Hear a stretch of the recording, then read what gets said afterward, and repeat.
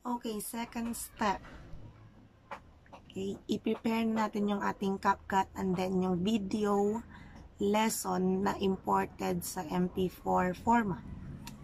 And afterwards, ilalagay natin yun sa ating CapCut. Okay? So, paano yun gagawin? Ganito lang yan, guys. Okay? I have to use this one.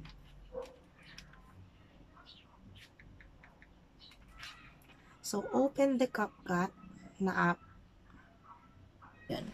Click button and then yung CapCut and then click also the word new project para mailagay natin yung new project natin.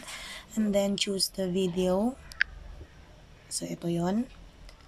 Click natin yung yan. And then add. Then afterwards is yung ating overlay or yung video natin na nagsasalita or nagdi-discuss ng ating lesson. So, click the word overlay, add overlay, and then yung video natin.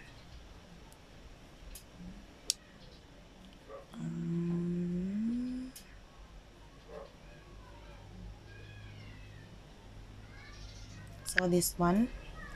Then, click the word add. So, pakikinggan natin siya. Good day, grade 9 students. I am Teacher Rhea, your English teacher. This week, Okay, dahil gusto natin dyan lang siya. Sample lang naman ito. Split natin. Okay? I-split natin siya para mapaiksi yung ating video. So, delete. Kasi hindi naman na natin gagamitin yon. So, umpisa lang naman tayo. And then, the rest of the video, ito din. Since dito lang tayo sa first part. Okay? Sample lang naman ito. So, click the word split and then i-click mo yung part na i-delete and then the word delete. So, we have it here. Masyado ding mahaba ito. So, pwede natin i-move itong video. And then, magdi-delete tayo ng ilang parts. So, kailangan lang natin siya pakinggan ulit. good day, grade 9 students. I am Teacher Rhea, your English teacher. Okay. So, sa start lang tayo. So, pwede natin ibalik yun.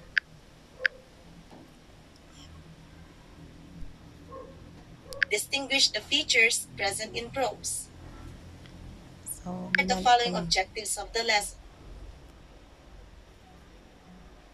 Here are the following. Yan. So, doon lang tayo sa part ng introduction. So, kapag nagkamali kayo at gusto nyo ibalik doon sa dating video or itsura ng video is i-click nyo lang itong button na nandito. Okay? Itong button na to para bumalik. Okay, so here, nandito na tayo. So, gaya ng sabi ko, since nasa introduction lang tayo, split natin. Split para ma-divide into portions and then i-click mo yung part na kung saan gusto mong i-delete, tapos delete na siya. Okay. So, same is true dito. Since masyadong mahaba yung introduction,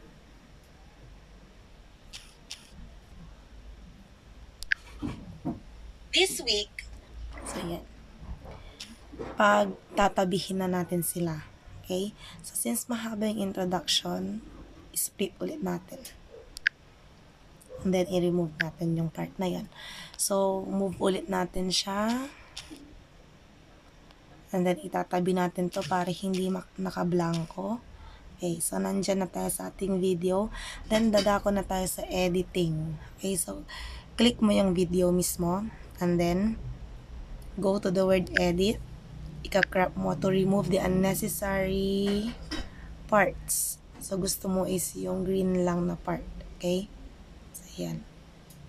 So, nagkaroon tayo ng 2 shades dito ng green. So, that's it. And then, ipi-place mo kung saan mo siya gustong ilagay. Kunwari dyan. Tapos, ipipindot natin yun nandito. Okay?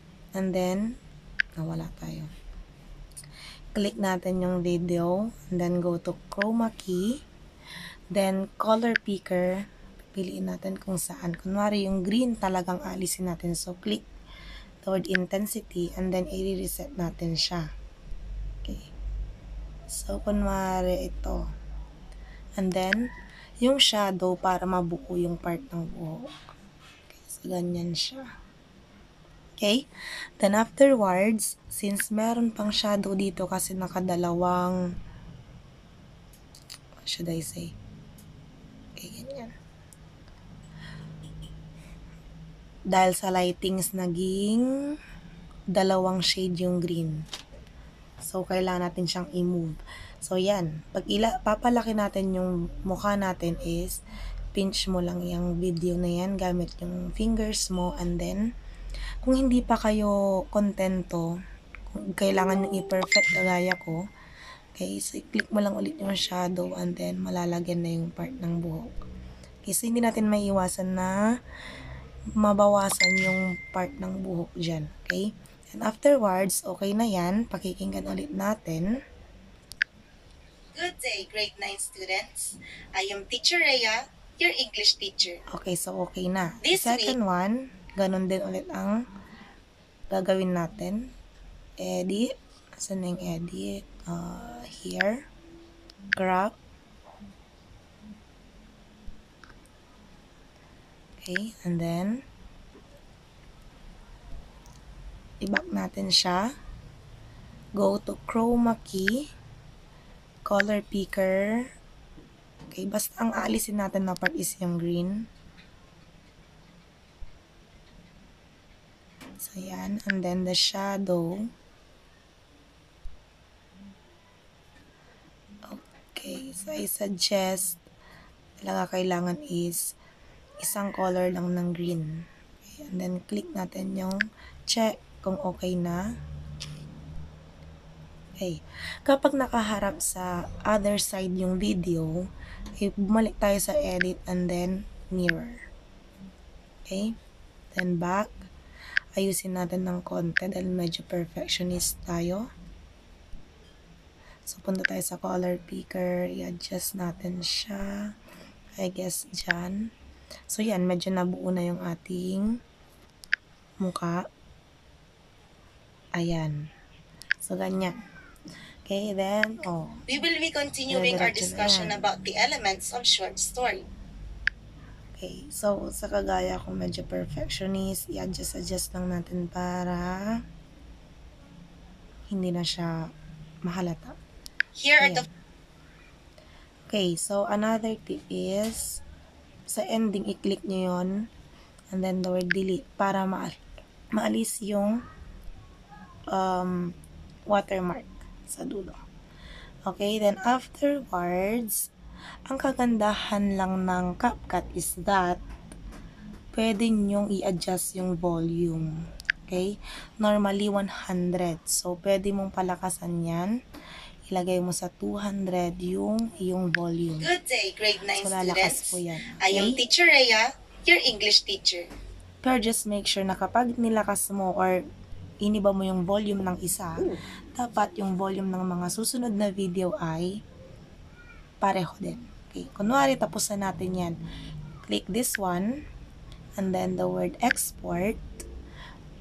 Ang nakalagay dyan is video being exported. Keep CapCut open and don't lock your screen. So, hindi siya pwedeng ma-interrupt kasi kailangan mong i-retry yan. I-click the word done. So, tapos na tayo sa ating video editing. So, ganun lang po yun.